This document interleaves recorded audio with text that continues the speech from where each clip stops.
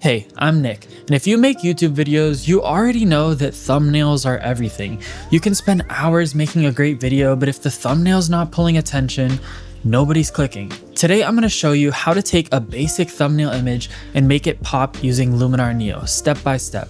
This image was pulled from a video I'm working on about a vintage camera I just picked up, and I'll show you exactly how I enhanced it. All right, so moving on to the Luminar Neo app, this image is 3x2. So first, what we're gonna wanna do is crop it to 16:9, because that's the format that YouTube thumbnails are shot in. So we're gonna hit apply right here.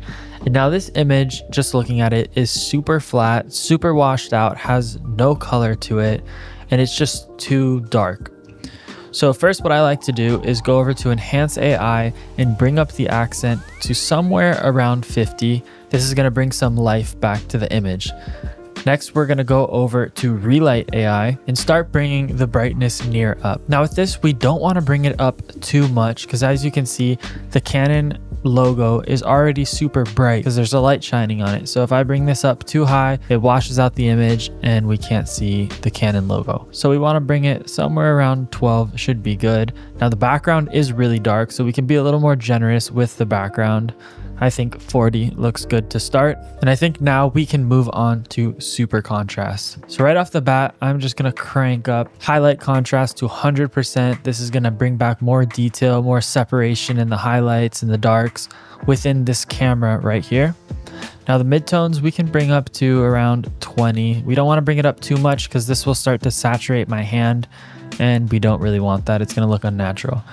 And then shadows, something like that as well. Around 20 looks good. As you can see, this is already a huge difference. The image before was super flat, super washed out, and now we're bringing some life back into it. Next, we'll head over to vignette. Here we go. And I generally like 25, -25 on the vignette. Just adds a slight little darkening to the edges, which draws your eye towards the center of the image.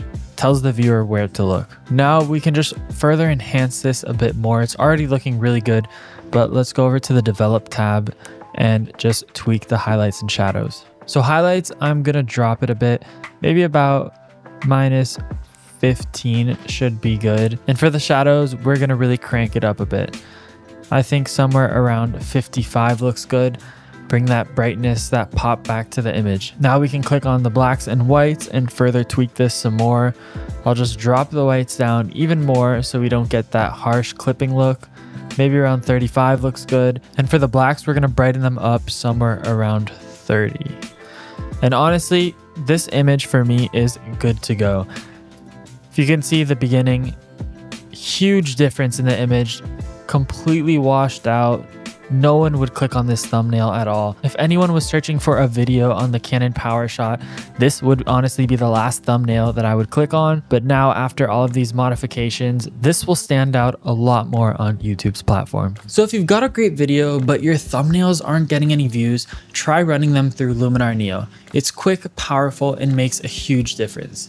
Subscribe to the channel for more creator-focused tutorials, and I'll see you in the next one.